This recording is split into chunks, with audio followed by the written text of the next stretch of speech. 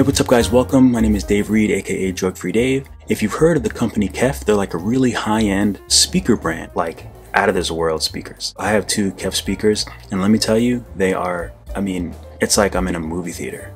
I was actually commissioned to do a t-shirt for this brand. Essentially, the prompt was to make the design something that aligned with the brand and also something that was special to me. So I'm going to show you the design, and then I'm actually going to explain to you why I decided to make different elements of this design and put them together.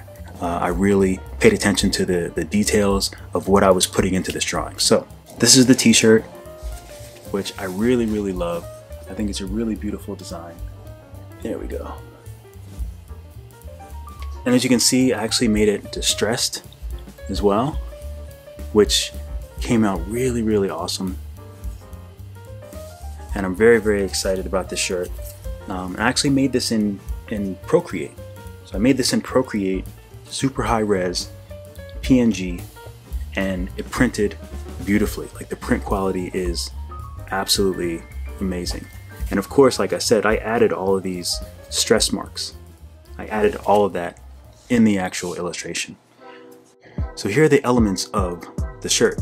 So the African sacred ibis. Native to Africa and the Middle East, ancient Egyptians worshipped the sacred ibis as the god Thoth, which was responsible for maintaining the universe, judging the dead, and overseeing systems of magic, writing, and science. The sun, center, life. Also, I just love the way that those sort of vaporwave suns look. I just like them. I've always liked them in like vaporwave 80s type art, and I just wanted to set that the bird, like the silhouette. I just think it's beautiful. I just think it's, I'm not actually sure how to pronounce it. Djembe, goblet drums. So these are rope-tuned, skin-covered goblet drums played with bare hands, originally from West Africa. According to the Bambara people in Mali, the name of the djembe comes from the saying Anke Je, Anke Be, which translates to everyone gather together in peace, and defines the drum's purpose. It just felt right, and the drums are absolutely beautiful. So it just felt right to make the base of African drums, where everything started, where all of this, where it all comes from.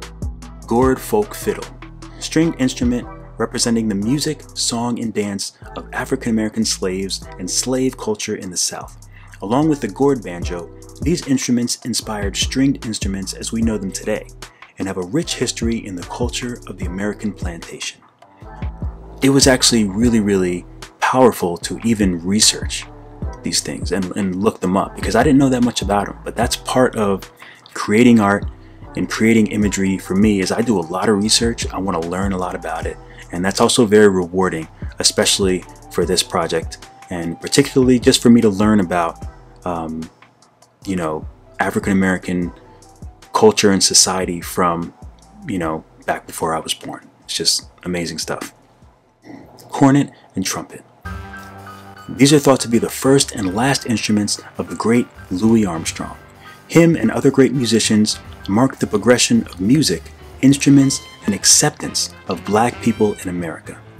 And of course I had to add his cornet and trumpet in this image. It just made sense to me, and obviously they're just beautiful shapes, beautiful instruments. Crescent moon. This represents one of the most prolific and well-known musicians that has ever lived. Though Michael Jackson premiered his moonwalk in 1983, another African-American performer named Bill Bailey performed a move called the backslide way back in 1955.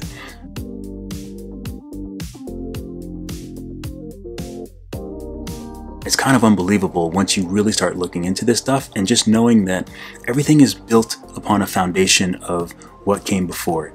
And it really just gives you a great respect and admiration for how things sort of just move up the line and change and evolve. And so that's what the crescent moon, obviously the moonwalk, Michael Jackson, he is a big part of music, and I think he shaped a lot of music through various different eras. So that's what that is a nod to. Stars, representing the countless stars of the past, present, and future who continue to shape how we feel and who we are. We don't always get to see all of them, but they will continue to shine on. Obviously the stars, I mean, there's countless stars, there's countless people that influence music that I'll never know about and never learn about, but the stars are just a nod to them. We wouldn't have the music that we have if not for the people that came before us, the ones that we know, and even the ones that we've never heard of and never will hear of. So this is a nod to them. Obviously, player controls. The player controls was actually one of the last things. I just needed something else, and I just felt like this was more of a modern thing that everyone can identify with, and the shapes are actually kind of nice, especially just used sort of out of context like this, even though they're sort of in the perfect context here. Anyway, feel free if you want to pick up one of the shirts. They're actually on sale on the KEF website, and I would love that support, you know, if you pick up one of my shirts through the KEF website. But yeah, I think that's about it. I'm happy that if anyone stayed to listen to my whole thing, I really appreciate you. This was a really fun project. I have to give a shout out to KEF. I appreciate you, Stephanie. I really appreciate you. This has been a pleasure, and I just wanted to share that with everyone. So, as always, keep drawing, keep sculpting, and I will catch you all in the next video.